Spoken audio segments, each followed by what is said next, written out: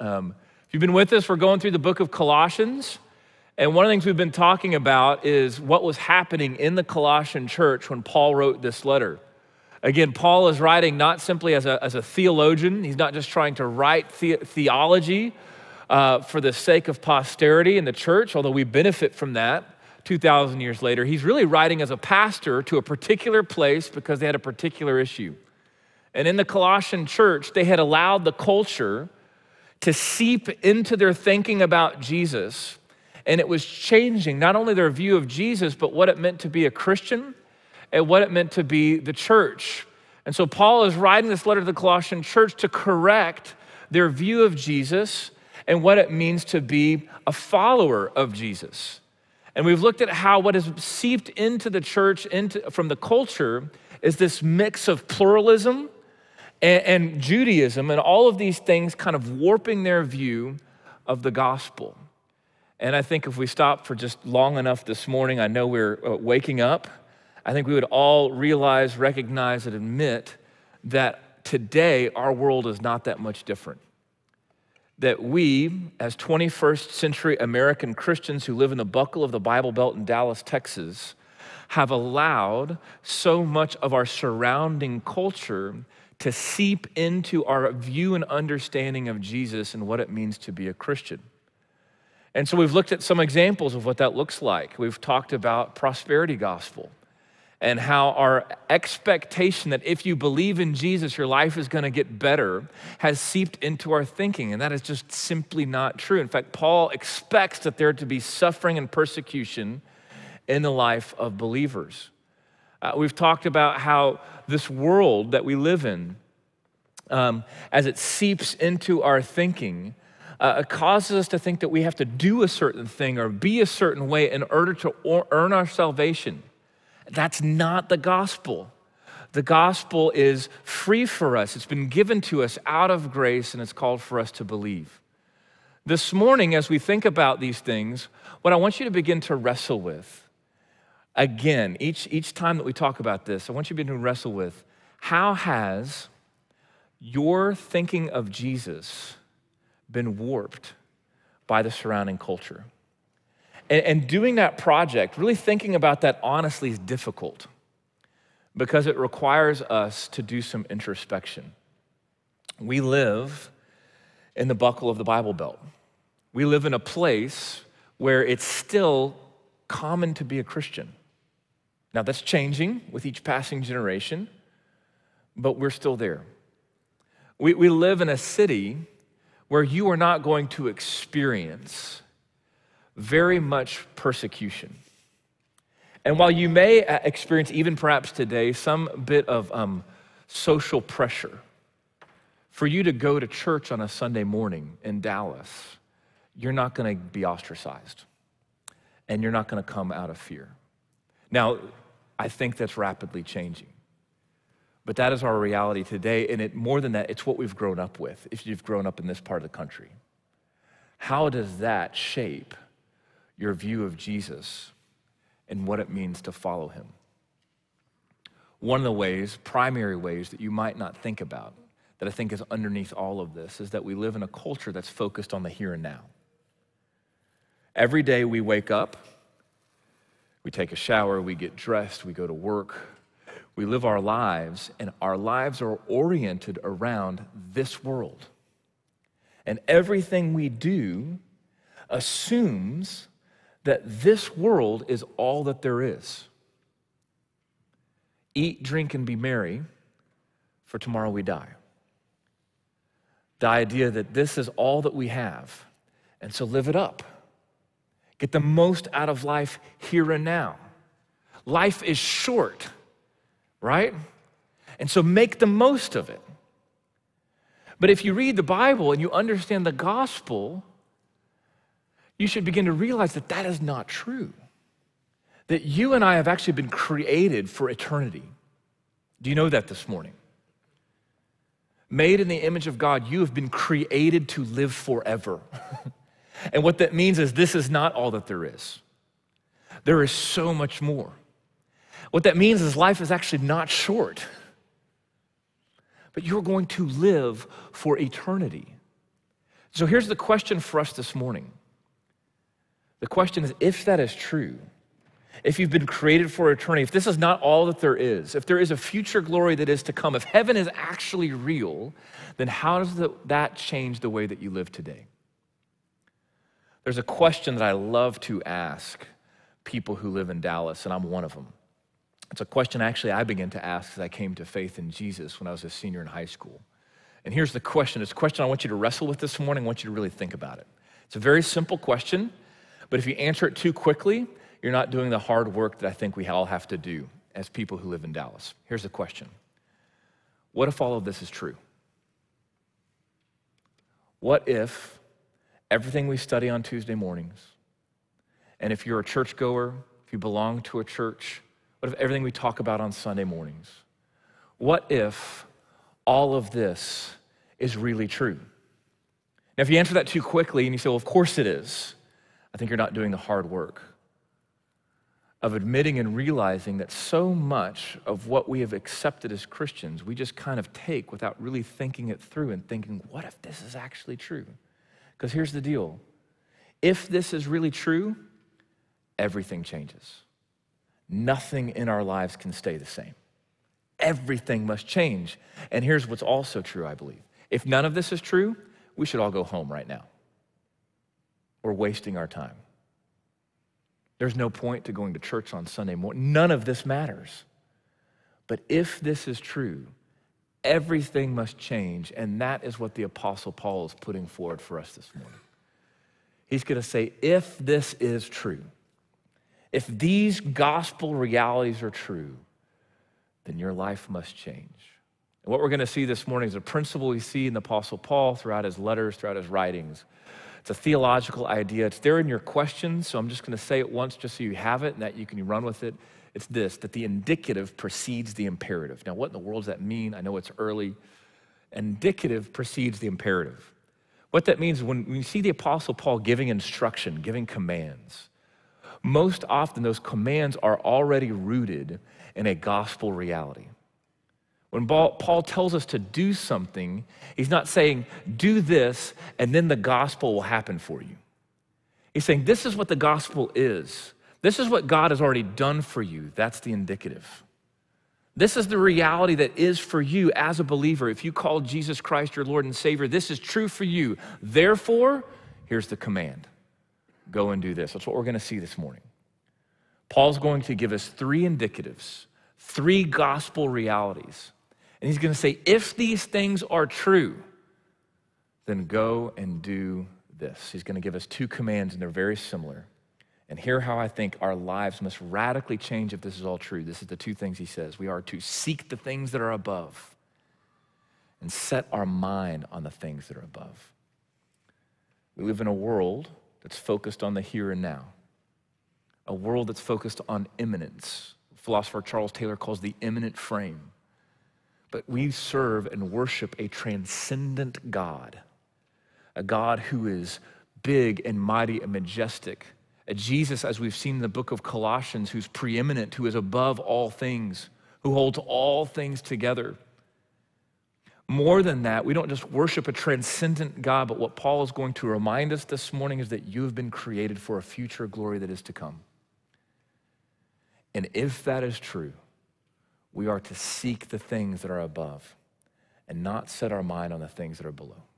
So first, three indicatives, three gospel realities that are true for us, and then we'll talk about, therefore, what should we do? The first is this: you have been raised with Christ. If you are a Christian this morning, if you're a follower of Jesus, Paul says you have been raised with Christ. Again, Paul's solution to our problem of the culture seeping into our thinking about what it means to be a Christian is this, that you are in Christ. It's our union with Jesus. Again, Paul uses that phrase over 160 times in the New Testament. It's what it means to be a Christian, that we're united with Christ. And so if we are united to Jesus, that means Christ's resurrection, we've actually been raised with him. Notice what he says, Colossians 3, verse 1. Look with me. Paul says, if you have been raised with Christ, seek the things that are above, where Christ is seated at the right hand of God. First thing I want you to notice, the indicative precedes the imperative. If You have been raised with Christ. There's the indicative. If you've been raised with Christ, then, therefore, seek the things that are above, where Christ is seated at the right hand of God. So if you are a Christian, you've been raised with Jesus. And if that's true for you, seek the things that are above. Now, what does it mean to be raised with Christ? How do we actually experience that every single day as believers? What does that actually look like? I want you to go, if you have a Bible, to Romans 6. If you don't have a Bible, you can use a Bible app or you can just listen. But I want you to listen to Paul's language. He talks about our union with Jesus and how we are actually connected through faith to his death and resurrection. This is Romans 6, beginning in verse 5. Notice a similar kind of language, an if-then statement. Romans 6, verse 5, he says, "For if we have been united with him in a death like his, we shall certainly be united with him in a resurrection like his." So again, if you've been united to Jesus, if you are in Christ, that means that you've been united to him in his death and in his resurrection. He goes on in verse 9. "We know that Christ, being raised from the dead, will never die again. Death no longer has dominion over him." So the first thing I want you to wrestle with this morning, what if it's really true? As Christians, we believe that Jesus Christ rose from the dead. Now, if you've been around Christianity, that should be a given. That should be obvious. But the bodily resurrection of Jesus has always been questioned from the very beginning. And I think it's fascinating to me to meet and come across Christians that if I press them hard enough, they say, well, I know we believe that, but really, did it really happen? Is that just a metaphor? Is that just kind of a lofty idea that gives us hope? And what I want you to wrestle with this morning is it's really true. If you're a Christian this morning, we believe that Jesus Christ didn't rise metaphorically. This isn't just a good story. We believe he rose bodily. He really rose from the dead on the third day. And we don't have time to go there this morning, but elsewhere in the book of 1 Corinthians, the Apostle Paul says that if that's not true, then none of this matters. If there's no such thing as the resurrection, then we are most of all of people we are to be pitied, because this is a waste of time. Why does that matter? Because Paul says that if you're united to Christ, then his resurrection is yours. And one day, if Jesus Christ, if you trust in him for your salvation, if he is your Lord and Savior, if you believe and place your hope and trust in him, you are joined with him in his resurrection, and you too will be raised, because this is not all that there is. We have been created for eternity. Again, verse 9, we know that Christ, being raised from the dead, will never die again. Death no longer has dominion over him. Verse 10, for the death he died to sin once for all, but the life he lives to God. Jesus died, he rose again, and death no longer has dominion over him. And being united to him, verse 11, look with me, Romans 6, verse 11, so also you must consider yourselves dead to sin and alive to God in Christ Jesus.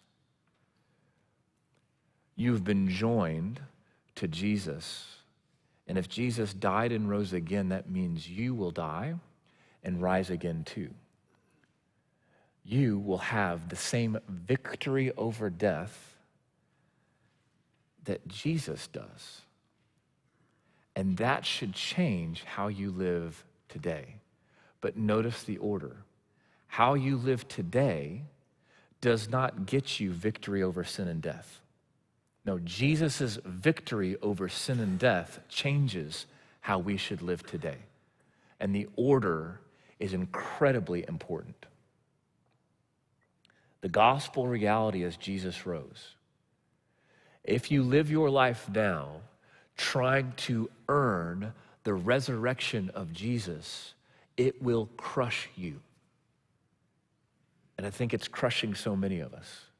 But Paul is saying, if this is true, then your life today must change. How does the resurrection of Jesus change our life? One more place I want you to go, if you have a Bible, or you can just listen again. This is Romans chapter 8. So if you've been in chapter 6, just go over 2 chapters. Romans chapter 8, verse 11. I love this verse so much. It's been such a balm to me, an encouragement to me, because this tells us why the resurrection matters for us today. I think we would all agree that for a man to rise from the dead requires incredible power. The greatest power the world has ever known. What Paul is saying is that if you are in Christ, you've been joined in his resurrection. That means that same power, the power of the resurrection, is now yours in Christ. Romans 8, verse 11. If the spirit of him who raised Jesus from the dead dwells in you. So again, you've been united to Jesus. Notice the theme. If the spirit of Jesus who rose from the dead now dwells in you, he who raised Christ Jesus from the dead will also give life to your immortal bodies through his spirit who dwells in you. If you are a Christian, what Paul is saying is the same spirit, the Holy Spirit, who was there with Jesus on the cross, there with Jesus in the tomb, that same spirit who rose from the dead now dwells in you, and you now have the power of the resurrection of Jesus Christ living inside of you. What if this is actually true? Paul's saying it is. Right now, Christian, if you are a Christian, you have the power of the resurrection of Jesus Christ dwelling in you. That word dwell means that the Spirit has taken residence in you. It's decided to abide in you, to live in you. Through Christ, the same Spirit that rose him from the dead is now giving you power over sin and death. And so if you're like me, you ask, well, then why is this Christian life so hard? Why do I keep failing? If I have the same power that Jesus had over sin and death, then why do I keep sinning? Because we are so fixated on the things that are here and now. Paul says, set your mind on things that are above, because that is our home. The second reality, first is you've been raised with Christ. Second reality, he says you've died with Christ. You've been raised with Christ if you're a Christian. You have died with Christ if you're a Christian. Look at verse 3 with me. Colossians 3, verse 3. So go back to Colossians. We're out of Romans. Colossians 3, verse 3. Not all of you have been raised with Christ as you've died with Christ. Verse 3, you have died and your life is hidden with Christ in God. Again, think about it. If you've been united to Jesus, that means his resurrection is yours. It also means his crucifixion is yours. If you've been risen with Christ, it means you've also died with him. You were crucified with him. There's a connection to what Paul is saying to what he said earlier. We looked at this last week and the week before, Colossians 2:20. If with Christ you died to the elemental spirits of the world, why? As if you were still alive in the world, do you submit to its regulations? Right? Again, notice the if then. If you've died with Christ, then why are you thinking about this world? Here in Colossians 3, he's saying, if you've died with Christ, that means your life is hidden with Christ in God. It means your life is no longer yours. Everything has changed. I want you to just listen this time again. This was Romans 6. Romans 6, verse 6. It's the same section we just looked at. He says, we know that our old self was crucified with him in order that the body of sin might be brought to nothing, so that we would no longer be enslaved to sin. To be crucified with Christ is to recognize when he died on the cross, your sin died with him. And Paul is saying, look, we are slaves to sin. And if you've been crucified with Christ, it means you've been set free. Your sin died with Jesus. And now you have been set free. In the same way that the resurrection of Jesus gives us power and victory over sin and death, The crucifixion of Jesus gives us freedom. It sets us free. You've been crucified with Christ. But notice the language. To be joined to Jesus is to be set free from sin. To be so connected to Jesus, to be bound to him, means to be set free from sin. But you and I, we've been trained by a world that thinks the exact opposite. That says freedom is actually found in sin, and that slavery is found in rules and regulations that are found in Jesus, Christianity. That's the world we live in. A world that lies to us every single day and says all of the things that Jesus calls us to, those put us in bondage. Those are oppressive and they restrict us. And to leave those things and to give yourself to the world, that's true freedom. But what Paul is saying here is that that's slavery. The world enslaves us. And we are only free when we are bound to Jesus. Puts it this way, Galatians 2:20. Galatians 2:20, again, this Apostle Paul, he says, I've been crucified with Christ. It is no longer I who live, but Christ who lives in me. Again, notice the language, union with Jesus. It's no longer I who live, but Christ who lives in me. And the life I now live in the flesh, I live by faith in the Son of God who loved me and gave himself up for me. Paul sees himself so connected to Jesus and his crucifixion that it's no longer he who lives, but he only lives through Christ. So here's the question. What are you living for today? If that is true, how does that change our lives today? Do you still think that your own life as a Christian belongs to you? And for you to decide what you do today and how you live and how you go about your business? Or do you recognize, as Paul says, that you've been crucified with him? And your life is now hidden in Christ. It's no longer yours. He says elsewhere that you've been bought with a price. Your life is not your own. You have been ransomed, and now you belong to Jesus. And here's the kicker, that is actually for your good. Because this world that we are so fixated on actually enslaves us, and our only freedom is found when we are bound to Jesus. The third thing I want you to know. Again, three indicatives, three realities for us. This is the last one, and maybe of all the hardest one for us to really wrap our minds around, if it wasn't already difficult to say, what does it mean to be resurrected with Jesus, to be crucified with Jesus? Here's the last one. You will be glorified with Jesus. You will be glorified with Jesus. This is not all that there is. There is so much more. And again, the question I want you to wrestle with is, what if it's true? What if it's really true? Paul says it this way, verse 4. Colossians 3, verse 4. When Christ, who is your life, you haven't gotten it by now, Paul's making it very plain. When Christ, who is your life, should consume you. When Christ, who is your life, appears, then you also will appear with him in glory. When Christ appears, that's going to happen in one of two ways for you and me. Either he will take you home or he will come again before you pass away. When Christ appears, you will appear with him in glory. This is not all that there is. There is a future glory that is to be revealed to us. A glory that is found in a place that we call heaven.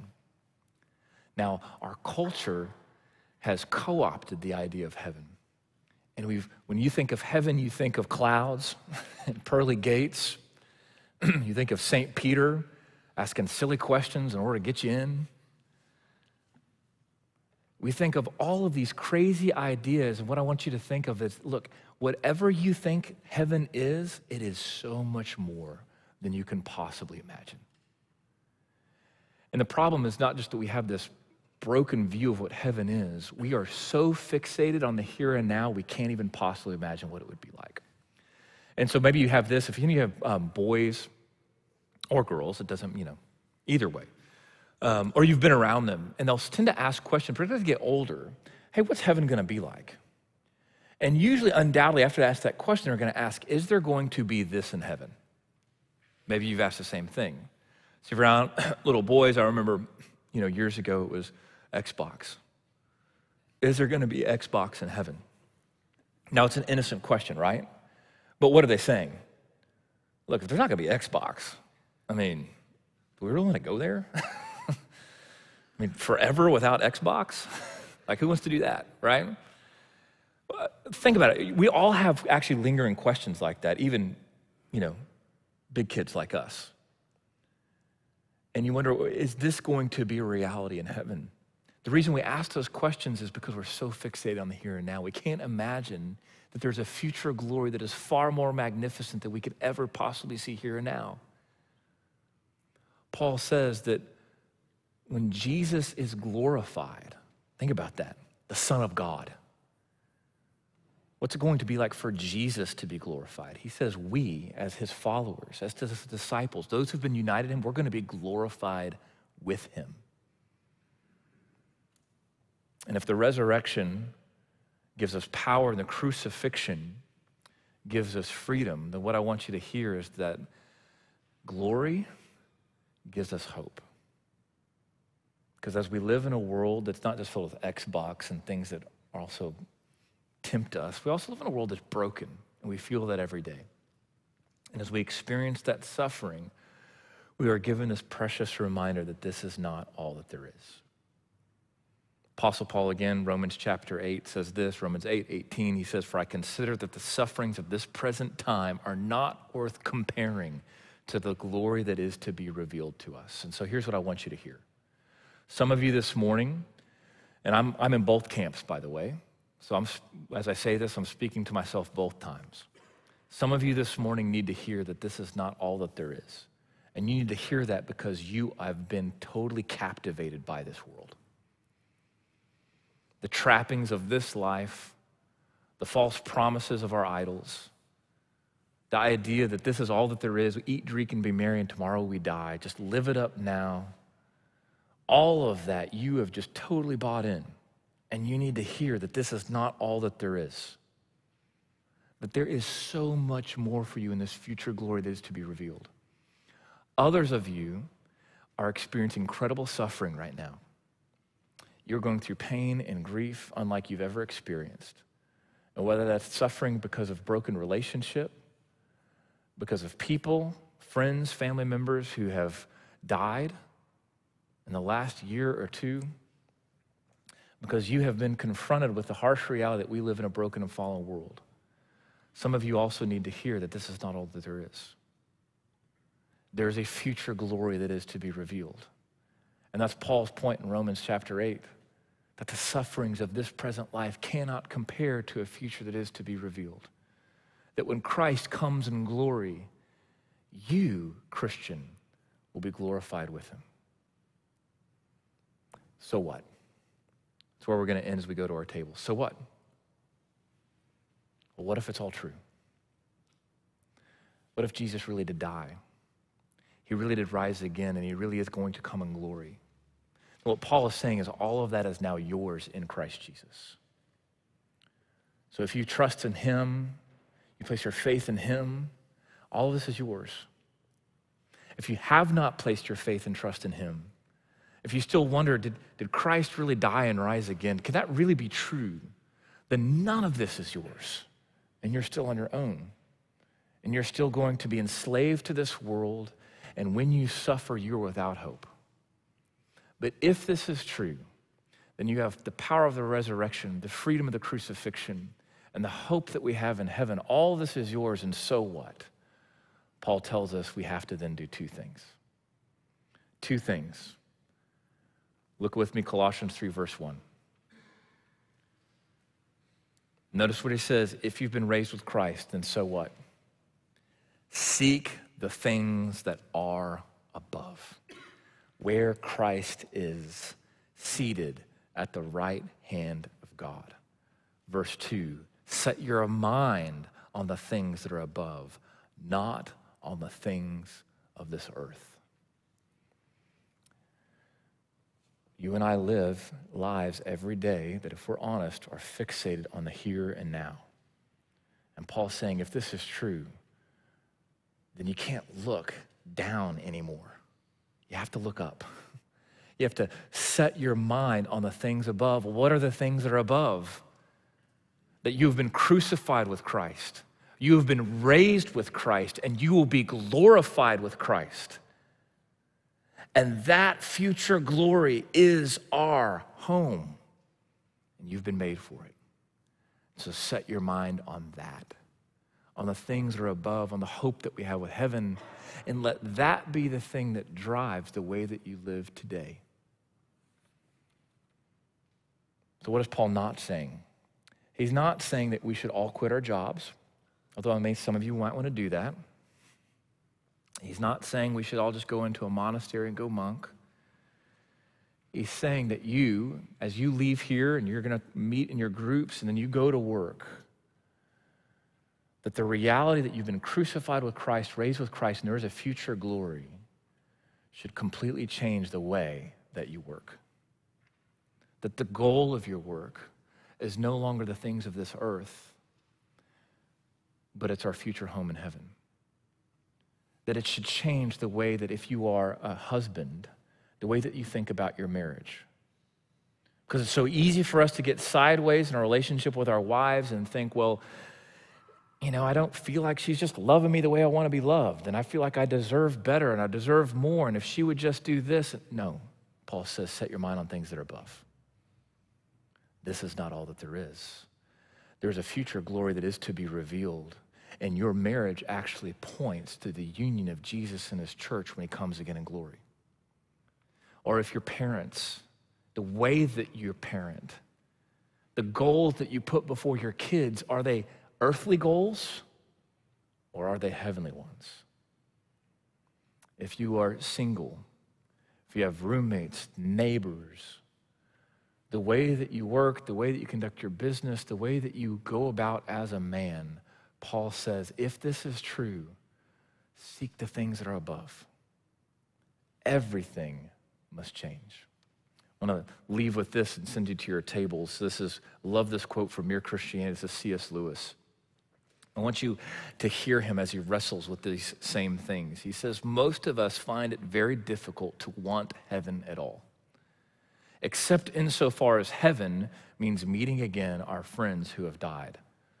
If you don't hear anything else from this quote, I want you to hear how honest C.S. Lewis is being about heaven. I want you to be honest. Do you really want it? Do you want Jesus to come back? Or are you like, well, I kind of have some things I got to do first? He's saying, look, most of us don't even want it, except that we want to be with our friends again. Be honest about it. Lewis is being honest about it. He says, one reason for this difficulty is that we've not been trained. Our whole education tends to fix our minds on this world. Another reason is that when the real want for heaven is present in us, we do not recognize it. Most people, if they want heaven, have really looked in their own hearts. Would they know that what they want acutely is something that cannot be had in this world? And there are all sorts of things in this world that offer to give it to you, but they never quite keep their promise. What is Lewis saying? That deep down, everything that you want has actually been given to us in Christ. The longings that you have actually been promised to us in heaven. And the great trick is that we live every day thinking that this world is going to give us those things. And it can't. It can't. So Paul's saying, if you've been raised with Christ, if you've been crucified with Christ, if you will be glorified with Christ, if all of that is true, then set your mind on the things that are above and not on the things of this world. Let me pray for you, send you to your groups. Father, thank you for your word. Thank you for the Apostle Paul. Thank you for this challenging few verses. And I pray for each man here that you would help us to be honest about how we really think about these things. Your death, Jesus, your resurrection, and the future glory that awaits us who are in Christ. May we fix our minds on the things that are above today. and all the days ahead. We ask in Jesus' name. Amen.